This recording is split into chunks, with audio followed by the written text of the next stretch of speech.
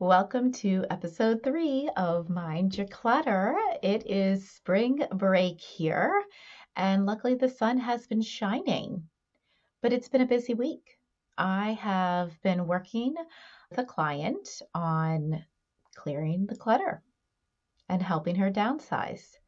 And this week, as the sun is shining and the birds are chirping and the flowers are blooming, we are helping go through things that have accumulated over 40 years. So up and think about where you want to be this time next year, in 5 years, in 40 years. Where do you think your space will be? Do you imagine that you will be continuing to add things to your space, or do you think that you will have gained a handle on maintaining the space that you've already created? Or maybe you're still working through on clearing the space. Either way, this week really has me thinking about where our spaces will be in the future. And I wanted you to start thinking about that as well. Because even if it feels heavy, it's not going to get any lighter by avoiding it. And this week, we are talking about the 5 types of clutter that may be showing up in your life. You may know immediately that one type is showing up.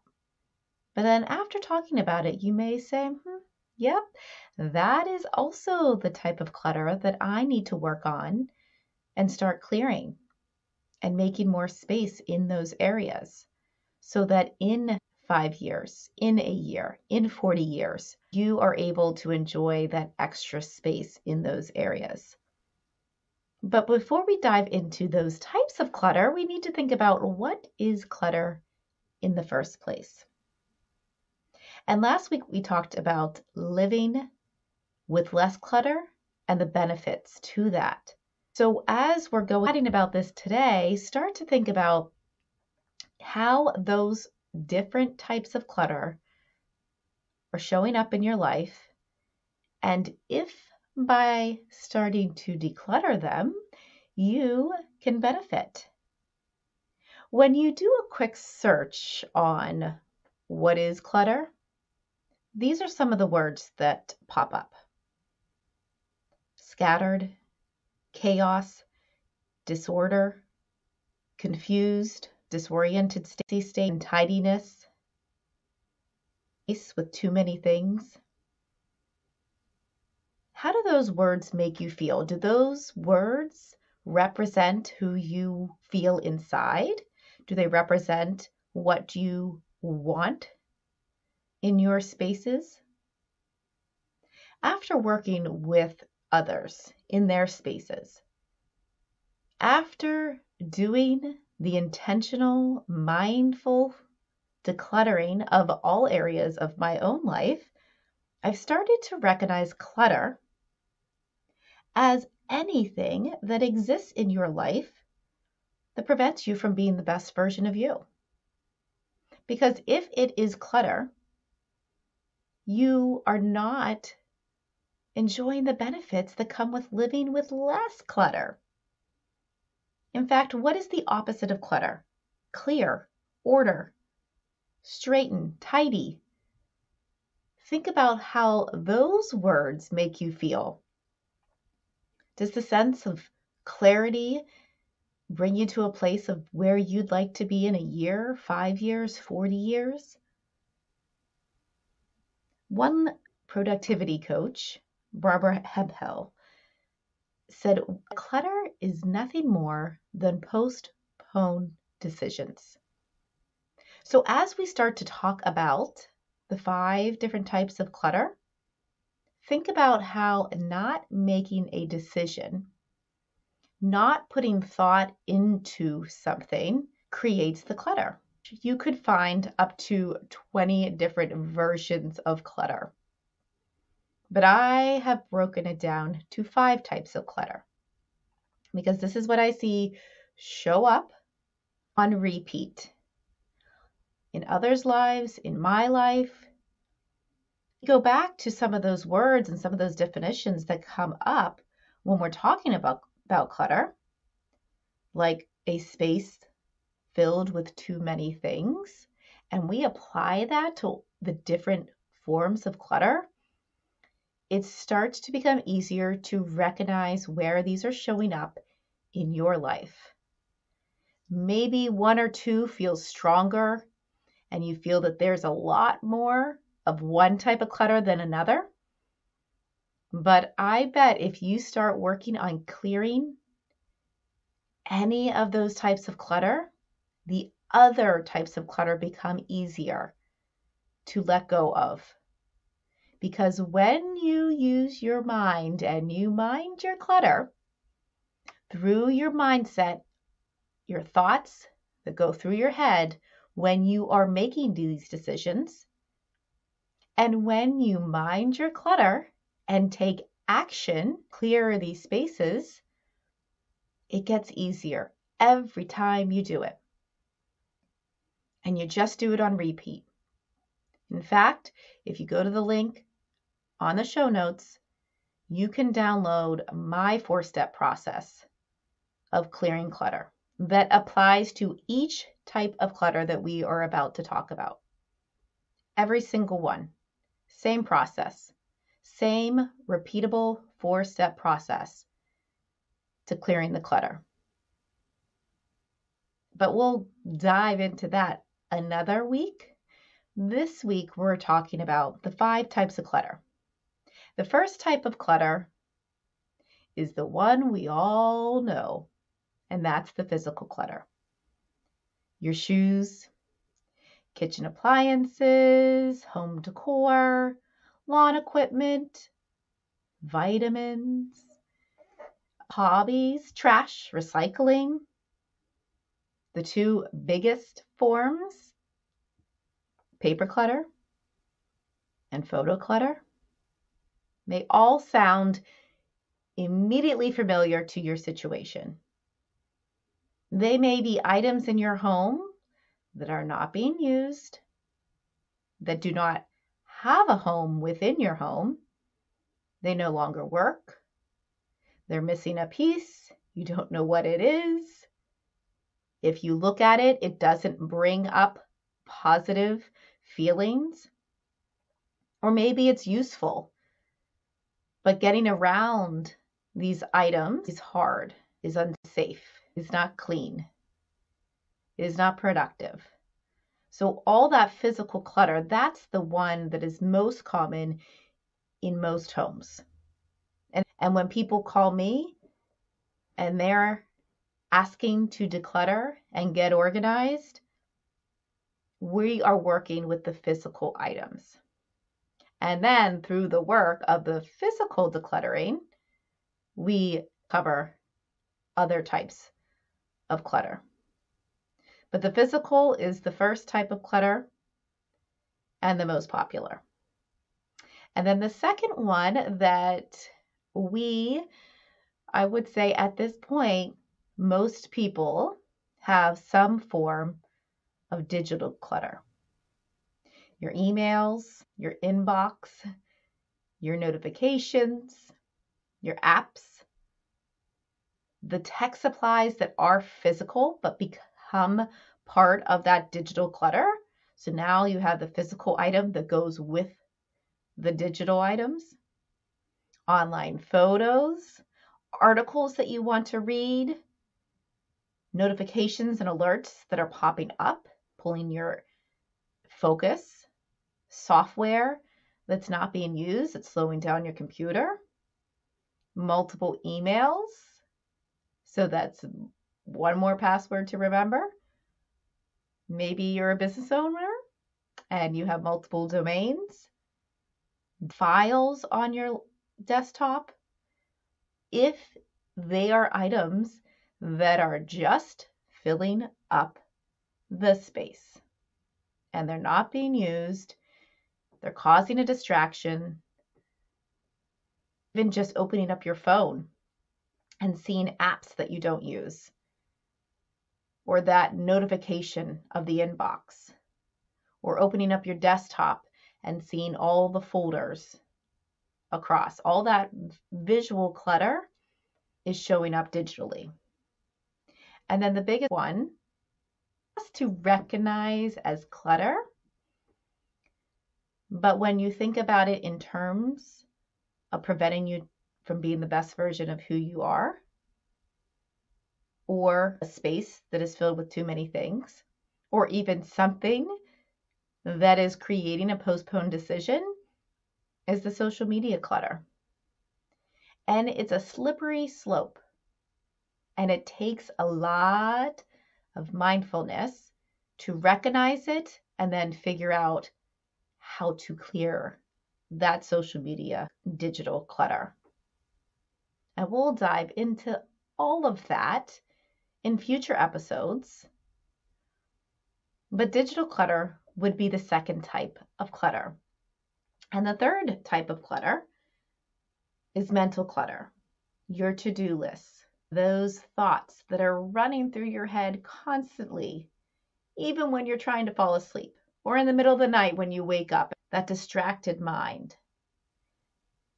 The mental clutter is what a lot of people, for mothers, call the invisible load.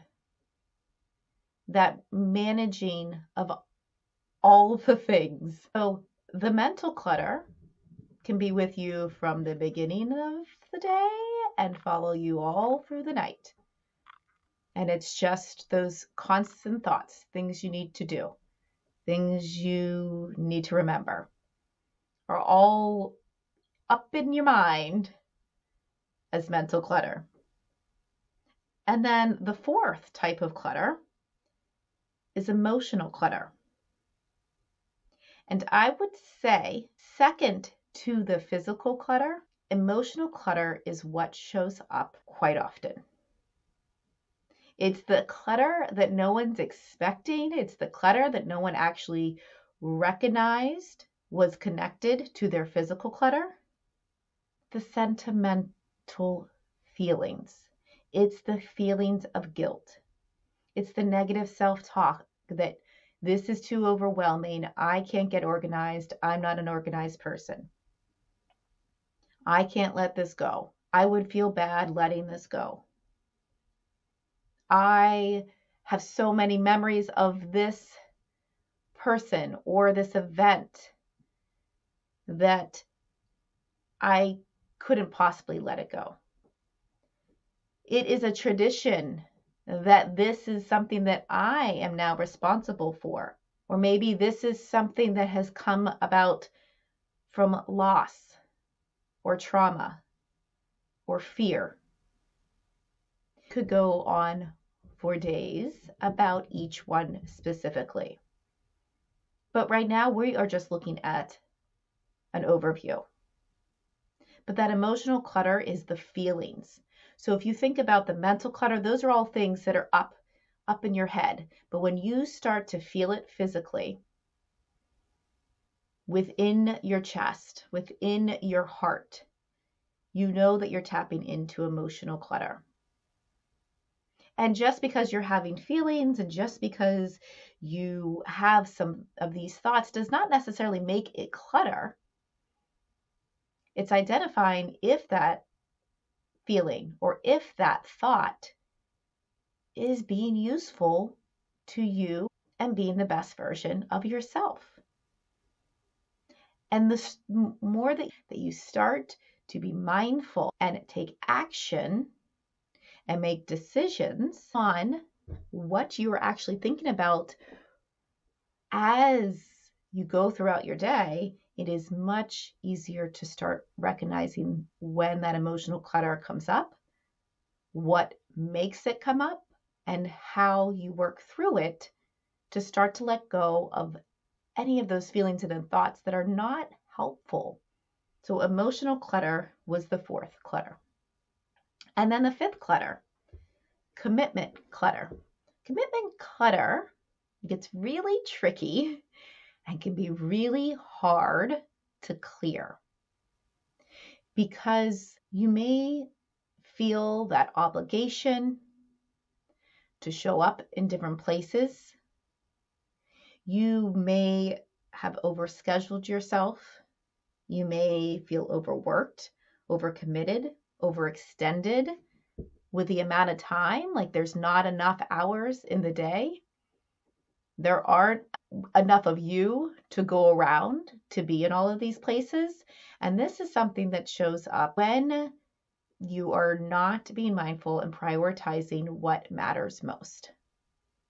And it's not easy, but starting to slow down and recognizing that by saying yes to something is a no to something else. By saying yes and adding something to your calendar is taking away time from something that matters most.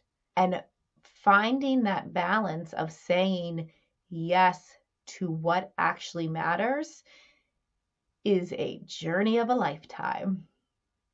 So buckle up, Buttercup, because that one is not an easy one to identify, to be honest with yourself, and then to take action to change it.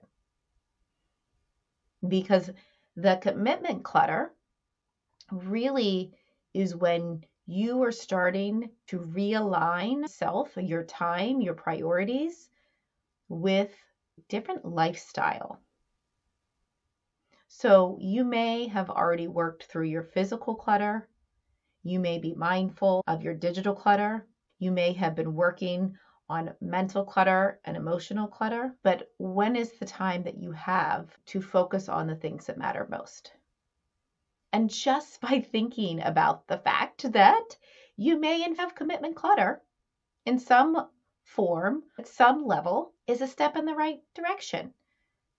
Because all forms of clutter it's a process to identify it, to let it go, to prevent it from rebuilding, from figuring out different ways to manage what is in your life so it doesn't turn into clutter. And again, within all of those 5 types, physical, digital, mental clutter, emotional clutter, commitment clutter, we could break those down into 10 different subcategories. We've got people who want to come and talk about each of these specifically. It's their work life to help other people let go of these types of clutter. And like I said, when I am working with someone in person, the majority of that is physical. But by working through the physical clutter, you start to uncover the other types of clutter and start making room in more ways than one. So how are any of these types of clutters showing up in your life? Do you feel that one is stronger than the other? Do you feel that one may be easier to start to declutter and start to clear than the others? Do you see how they're connected and how your minds and your actions can actually have a big impact on the amount and the intensity of each of these types of clutter? And going back to where I started at the beginning of this episode, in a year's time, in 5 years, in 40 years, how do you want these different spaces showing up? How do you want your physical space to feel, to look? How do you want your digital space to feel and to look? How much space of digitally do you really want to be giving your digital space? Is that feeling cluttered now? If you started now, could you see how you could find space down the road to feel less of that?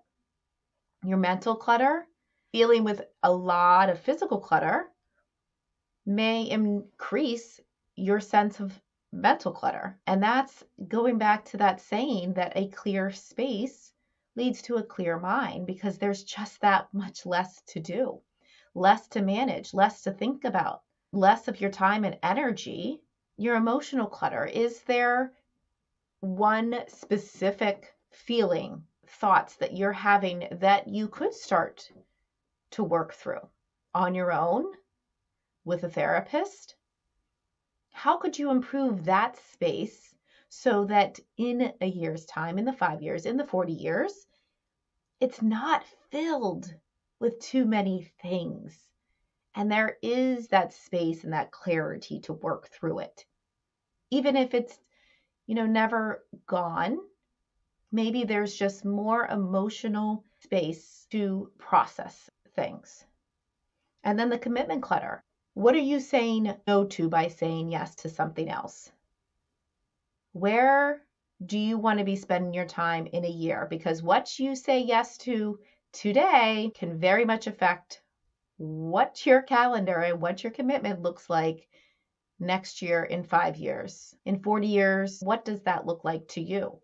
Where do you see yourself spending your time? Are there things that you have to start saying no to now so that you can slowly, gradually clear some space in the calendar so you can spend more time, money, energy on the things that actually matter?